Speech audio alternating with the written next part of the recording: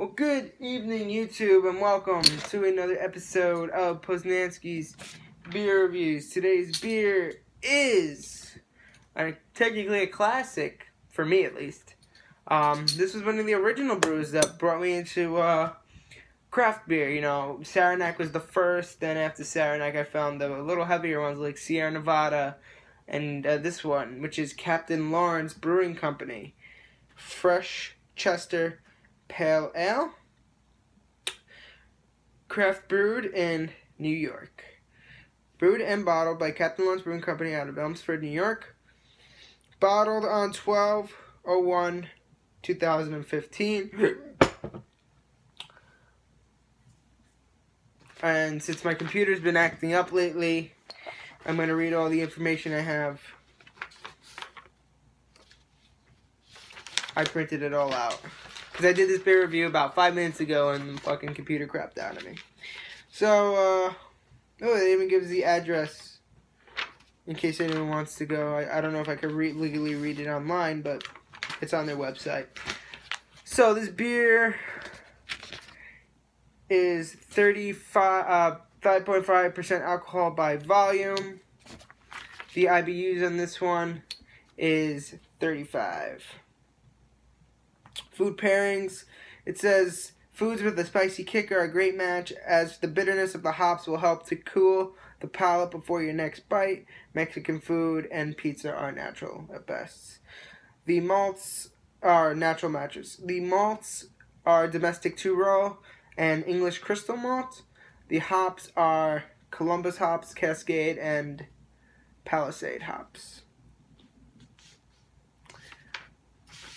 On Beer Advocate, it gets a score of 88, which is very good. Style is an American Pale Ale. Rate Beer gives it a score of 89 overall and a 91 in the style. Commercial description on this one is one of the first beers I brewed after, I don't know who I is, but one of the first beers I brewed after moving out to California to begin my brewing education. I'm guessing it's Captain Lawrence. To begin my brewing education was a pale ale. This version is a true testament to the influences the Wild West had on my early brewing. My pale ale is loaded with U.S. grown Cascade, Crystal, and Columbus hops. That's funny. Okay, so on Rate Beer, the commercial description says, loaded with U.S. grown Cascade, Crystal, and Columbus hops. But on their website, the commercial description says the exact same thing. It said, my pale ale is loaded with U.S. grown Cascade, Palisade, and Columbus. So I'll just go on their website from the ones on their website, Columbus hops. So be sure to get a good sniff to enjoy their robust aromas before taking your first sip. Sensory profile, an aromatic beer with notes of citrus. Yeah, well, I'll decipher all that stuff myself. Don't think there's anything else left to talk about.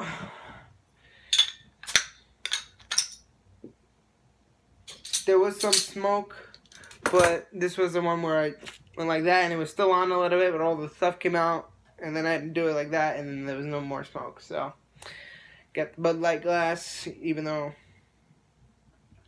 I'm not big on Bud Light, but you know, who cares? The worst part is it's a Jets glass. Alrighty. Nice color. It's a little chill hazed.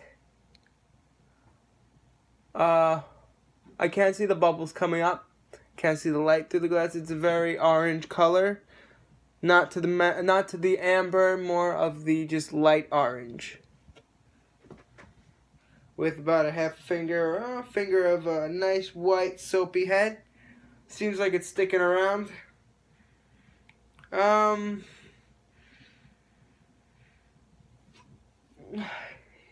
get a little of the malt. You could probably pick up some of that two-row. Not much crystal. Columbus hops. Some floral notes.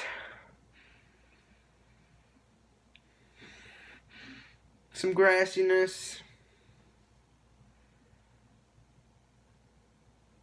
pininess, and maybe some citrusy notes too as well.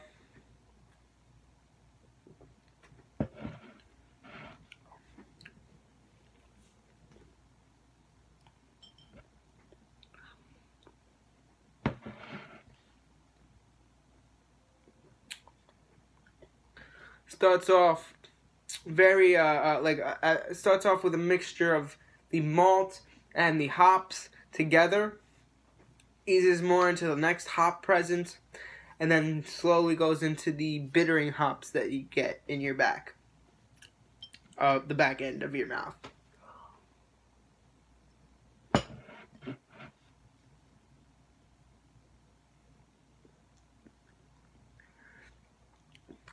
Pininess, maybe a little grapefruit.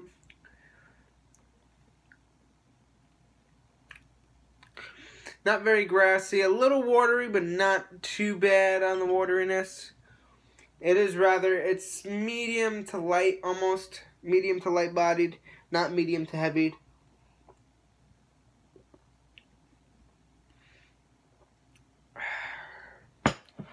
Very good beer.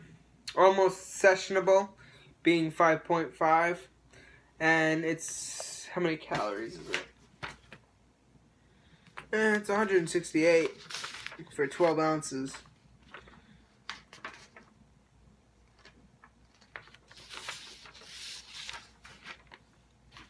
But nice lacing it's leaving on the glass, I like that.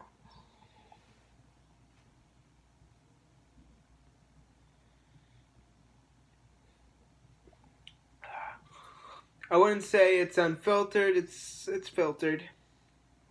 Fairly clear. Very nice, pleasurable taste. Good on the palate. If you like spicier food, you'll probably like this beer. Just that bitterness would go really well with some hot sauce. Maybe this would go well with sushi, but then again, I think sushi would go good with anyone because I love sushi.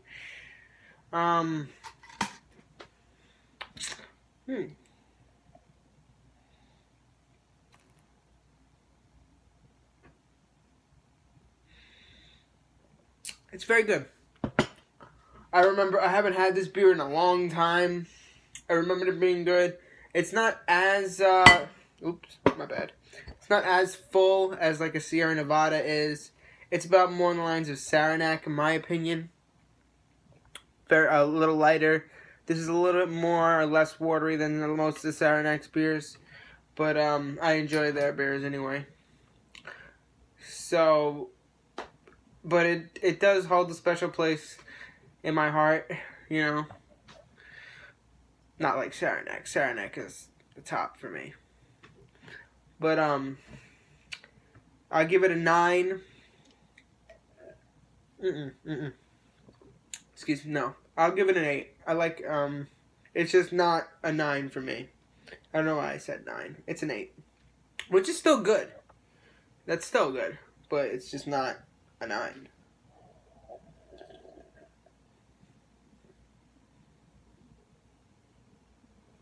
Even get some floral notes in the mouthfeel.